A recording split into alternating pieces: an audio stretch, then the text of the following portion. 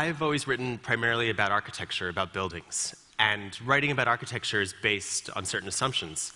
An architect designs a building and it becomes a place, or many architects design many buildings and it becomes a city. And regardless of this complicated mix of forces of politics and culture and economics that shapes these places, at the end of the day, you can go and you can visit them. You can walk around them, you can smell them, you can get a feel for them, you can experience their sense of place. But what was striking to me over the last several years was that less and less was I going out into the world, and more I was sitting in front of my computer screen. And especially since about 2007, when I got an iPhone, I was not only sitting in front of my screen all day, but I was also getting up at the end of the day and looking at this little screen that I carried in my pocket. And what was surprising to me was how quickly my relationship to the physical world had changed. In this very short period of time, whether you call it the last 15 years or so of being online, or the last 4 or 5 years of being online all the time, our relationship to our surroundings had changed in that our attention is constantly divided. We're both looking inside the screens and we're looking out in the world around us. And what was even more striking to me, and what I really got hung up on, was that the world inside the screen seemed to have no physical reality of its own. If you went and looked for images of the internet, this was all that you found. This famous image by Opti of the internet as the kind of Milky Way, this infinite expanse where we don't seem to be anywhere on it. We can never seem to grasp it in its totality. It's always reminded me of the Apollo image of the Earth, the blue marble picture. And is similarly meant to suggest, I think, that we can't really understand it as a whole. We're always sort of small in the face of its expanse. So if there was this world in the screen and if there was the physical world around me, I couldn't ever get them together in the same place. And then this happened.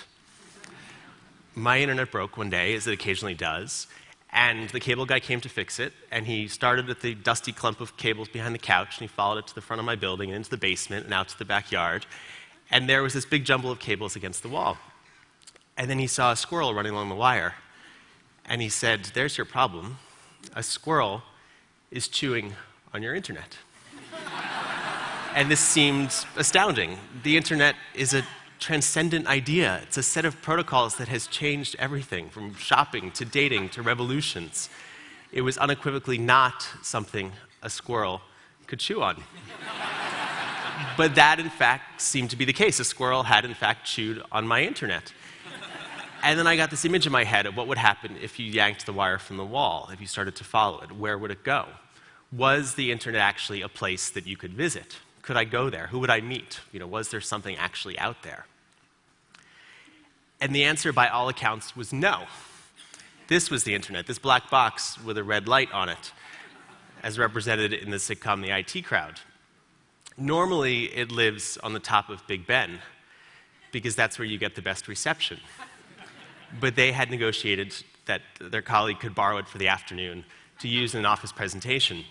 The elders of the internet were willing to part with it for a short while. And she looks at it and she says, "This is the internet? The whole internet? Is it heavy?" They say, "Of course not. The internet doesn't weigh anything."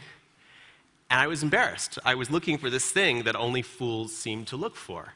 The internet was that amorphous blob, or it was a silly black box with a blinking red light on it. It wasn't a real world out there. But in fact, it is. There is a real world of the internet out there, and that's what I spent about 2 years visiting, these places of the internet. I visited large data centers that use as much power as the cities in which they sit, and I visited places like this, 60 Hudson Street in New York, which is one of the buildings in the world, one of a very short list of buildings, about a dozen buildings, where more networks of the internet connect to each other than anywhere else. And that connection is an unequivocally physical process. It's about the router of one network, of Facebook or Google or BT or Comcast or Time Warner or whatever it is, connecting with usually a yellow fiber optic cable up into the ceiling down to the router of another network. And that's unequivocally physical, and it's surprisingly intimate. A building like 60 Hudson and the dozen or so others has 10 times more networks connecting within it than the sort of next tier of buildings. So there's a very short list of these places. And 60 Hudson in particular is interesting because it's home to about a half dozen very important networks, which are the networks that serve the undersea cables that travel underneath the ocean, that connect Europe and America and connect all of us. And it's those cables in particular that I want to focus on. If the internet is a global phenomenon, if we live in a global village, it's because there are cables underneath the ocean, cables like this. And in this dimension, they are incredibly small. You can hold them in your hand. They're like a garden hose. But in the other dimension, they are incredibly expansive as you can imagine. They stretch across the ocean. They're 3 or 5 or 8,000 miles in length. And if the material science and the computational technology is incredibly complicated, the basic physical process is shockingly simple. Light goes in on one end of the ocean and comes out on the other. And it usually comes from a building called a landing station that's often tucked away inconspicuously in a little seaside neighborhood. And there are amplifiers that sit on the ocean floor that look kind of like bluefin tuna, and every 50 miles they amplify the signal. And the rate of transmission is incredibly fast. The basic unit is a 10 gigabit per second wavelength of light, maybe 1,000 times your home connection, are capable of carrying 10,000 video streams. But not only that, but you'll put not just one wavelength of light through one of the fibers, but you'll put maybe 50 or 60 or 70 different wavelengths or colors of light through a single fiber. And then you'll have maybe 8 fibers in a cable, 4 going in each direction. And they're tiny, they're the thickness of a hair. And then they connect to the continent somewhere. They connect at a manhole like this. Literally, this is where the 5,000-mile cable plugs in. This is in Halifax, a cable that stretches from Halifax to Ireland. And the landscape is changing. 3 years ago, when I started thinking about this, there was one cable down the western coast of Africa, represented in this map by Steve Song as that thin black line. Now there's 6 cables and more coming, 3 down each coast. Because once a country gets plugged in by one cable, they realize that it's not enough. If they're going to build an industry around it, they need to know that their connection isn't tenuous but permanent. Because if a cable breaks, you have to send a ship out into the water, throw a grappling hook over the side, pick it up, find the other end, and then fuse the 2 ends back together and then dump it over. It's an intensely, intensely physical process. So this is my friend Simon Cooper, who until very recently worked for Tata Communications, the communications wing of Tata, the big Indian industrial conglomerate. And I've never met him. We've only communicated via this telepresence system, which always makes me think of him as the man inside the internet. And he is English. The undersea cable industry is dominated by Englishmen, and they all seem to be 42. Because they all started at the same time with the boom about 20 years ago. And Tata had gotten its start as a communications business when they bought 2 cables, one across the Atlantic and one across the Pacific, and proceeded to add pieces onto them until they had built a belt around the world, which means they will send your bits to the east or the west. This is literally a beam of light around the world. And if a cable breaks in the Pacific, it'll send it around the other direction. And then having done that, they started to look for places to wire next. They looked for the unwired places, and that's meant north and south, primarily these cables to Africa. But what amazes me is Simon's incredible geographic imagination. He thinks about the world with this incredible expansiveness. And I was particularly interested because I wanted to see one of these cables being built. See, all the time online we experience these fleeting moments of connection, these sort of brief adjacencies, a tweet or a Facebook post or an email. And it seemed like there was a physical corollary to that. It seemed like there was a moment when the continent was being plugged in, and I wanted to see that.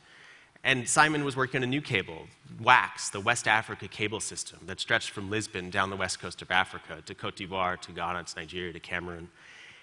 And he said it was coming soon, depending on the weather, but he'd let me know when. And so with about 4 days' notice, he said to go to this beach south of Lisbon, and a little after 9, this guy will walk out of the water. And he'll be carrying a green nylon line, a lightweight line called a messenger line. And that was the first link between sea and land, this link that would then be leveraged into this 9,000-mile path of light. Then a bulldozer began to pull the cable in from this specialized cable landing ship, and it was floated on these buoys until it was in the right place. Then you can see the English engineers looking on.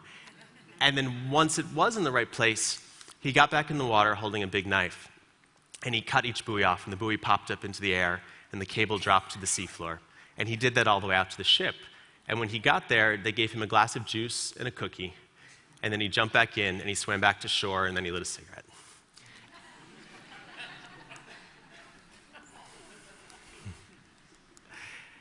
And then once that cable was on shore, they began to prepare to connect it to the other side, to the cable that had been brought down from the landing station. And first they got it with a hacksaw, and then they start sort of shaving away at this plastic interior with sort of working like chefs. And then finally they're working like jewelers to get these hair-thin fibers to line up with the cable that had come down. And with this hole punch machine, they fuse it together. And when you see these guys going at this cable with a hacksaw, you stop thinking about the internet as a cloud. It starts to seem like an incredibly physical thing. And what surprised me as well was that as much as this is based on the most sophisticated technology, as much as this is an incredibly new thing, the physical process itself has been around for a long time. And the culture is the same. You see the local laborers, you see the English engineer giving directions in the background. And more importantly, the places are the same. These cables still connect these classic port cities, places like Lisbon, Mombasa, Mumbai, Singapore, New York. And then the process on shore takes around 3 or 4 days. And then when it's done, they put the manhole cover back on top, and they push the sand over that, and we all forget about it. And it seems to me that we talk a lot about the cloud, but every time we put something on the cloud, we give up some responsibility for it. We are less connected to it. We let other people worry about it. And that doesn't seem right. There's a great Neil Stephenson line where he says that wired people should know something about wires. And we should know, I think, we should know where our internet comes from. And we should know what it is that physically connects us all. So, thank you.